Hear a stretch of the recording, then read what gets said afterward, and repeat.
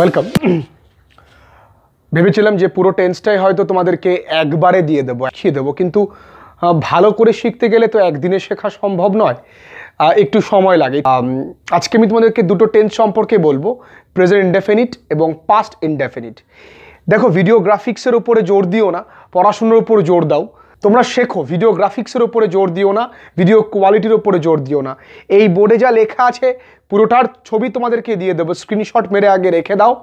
তারপরে আমি যা যা বলবো সেগুলো খাতায় লেখো। তোমাদের প্রেজেন্ট এবং পাস্ট ইনডেফিনিট টেন্স সম্পর্কে কোনো রকম সন্দেহ থাকবে না, এইটুকুনি তোমরা ভরসা করতে পারো। আজকে বলবো প্রেজেন্ট ইনডেফিনিট টেন্স এবং পাস্ট ইনডেফিনিট টেন্স সম্পর্কে। প্রথমেই খাতা পেন বের করে লিখে নাও, প্রেজেন্ট ইনডেফিনিট টেন্স কাকে বলে। তো প্রেজেন্ট ইনডেফিনিট টেন্স কাকে বলে জানার থেকেও প্রেজেন্ট ইনডেফিনিট টেন্স কখন হয় বা কখন এই টেন্সটাকে ইউজ করতে হয় সেটা আগে জানো। দেখো, সিম্পল বিষয়, একদম কঠিন কিন্তু শুরুতেই ভাবার বন্ধ করে দাও, সহজ। বর্তমানকালে কোনো কাজ হয় বোঝালে, চিরসত্য কথা বোঝালে, অভ্যাসগত কারণ বোঝালে এবং নিশ্চিত ভবিষ্যৎ বোঝালে প্রেজেন্ট ইনডেফিনিট টেন্স হয়। আবারও বলছি, বর্তমানকালে কোনো কাজ হয় বোঝালে,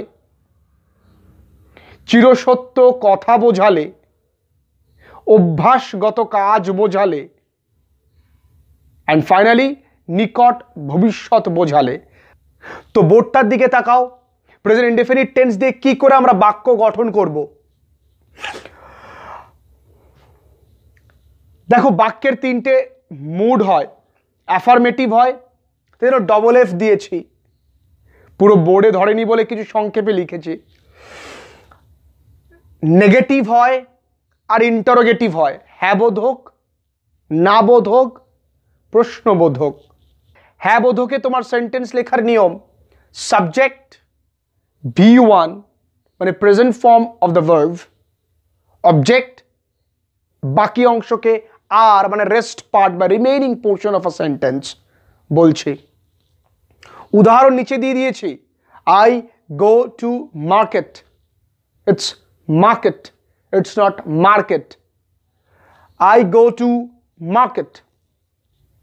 এক্ষেত্রে মনে রাখতে হবে থার্ড পারসন, সেগুলো কি কি বলে দিয়েছি, আই ইউ উই বাদে। তো থার্ড পারসন কি কি, আমি, আমরা, তুমি, তোমরা বাদে সব কিছু লিখে দিয়েছে। সিঙ্গুলার নাম্বার হলে ভার্বের সাথে এস বা ইএস যোগ হয়, যেমন হি টেলস মি স্টোরি। হি একটা থার্ড পারসন এবং সিঙ্গুলার নাম্বার, সেই কারণে এখানে টেল একটা ভার্বের সাথে এস যুক্ত হলো। এবার নেগেটিভ সেন্টেন্স দেখো, নেগেটিভ সেন্টেন্সে কি আছে, subject do not, do not তোমাকে এখানে আনতে হবে এবং V1 লিখতে হবে ভার্বের ফার্স্ট ফর্ম, অবজেক্ট রেস্ট। আমরা বলি I don't like you, I do not like you, সেই ডু নটটাকে আই ডোন্ট গো দেয়ার, সেই do নটটাকে contracted verb forms. Do নটটাকে don't বলা, ক্যান নটটাকে কান্ট বলা, উড নটটাকে উডন্ট বলা, এগুলো কন্ট্রাক্টেড ফর্মস ভার্ব ফর্ম বলে।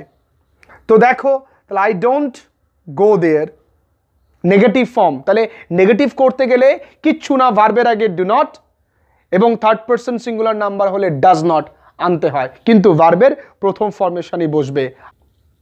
এবারে ইন্টারোগেটিভ আসো। ইন্টারোগেটিভ আমরা সবাইকে প্রশ্ন করি, do you love your country, do you love your country, do you love India. তো প্রশ্নই করি, তো প্রেজেন্ট ইনডেফিনিট টেন্সে প্রশ্ন করতে গেলে ডুটাকে আনতে হয়। So do you love English, তুমি কি ইংরেজি সত্যি পছন্দ করো, দেন you R in the right place. Do you love English, do you love the subject English, very good. তাহলে প্রেজেন্ট ইনডেফিনিট টেন্স তোমরা বুঝতে পেরেছো। একইভাবে দ্বিতীয় টেন্সটা পাস্ট ইনডেফিনিট, লিখে নাও খাতায়, পাস্ট ইনডেফিনিট। অতীতকালে কোনো কাজ সম্পূর্ণ শেষ হয়ে গেছে। আমি কলকাতায় গিয়েছিলাম, আমি একটা সুন্দর ছবি এঁকেছিলাম, রথিন আমাকে একটি গল্প বলেছিল। দেখো, অতীতকালে কাজগুলো শেষ, ফিল দ্য টেন্স। তুমি যা কাজ করছো প্রত্যেক দিন টেন্স মেনটেন করে করছো। পাস্ট ইনডেফিনিট টেন্সে একই রকমভাবেই অ্যাফার্মেটিভ ফর্মেশনস আছে, সাবজেক্ট V2 অবজেক্ট রেস্ট মানে ভার্বের second form, past form. I went to market. Negative, এইখানে একটু ভালো করে বুঝবে, এটা দুটা ডিড হবে জানো, কিন্তু ভার্বের প্রথম ফর্মেশনই বসবে। এমনটা হবে না I did not went there, হবে আই ডিড নট গো দেয়ার। এমনটা হবে না যে I did not liked you, এটাই হবে I didn't like you. He did not like it. Interrogative একই জিনিস, মূল ভার্ব মানে V1টাই কিন্তু বসবে।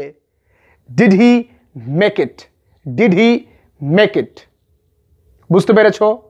তো দেখো, শেখা হয়ে গেলে বাড়িতে খাতাটা যত্ন সহকারে রেখে দিও না, এই নিজের থেকে সেন্টেন্স ক্রিয়েট করো এই সূত্রগুলো দিয়ে। আশা করি তোমাদের উপকার হবে।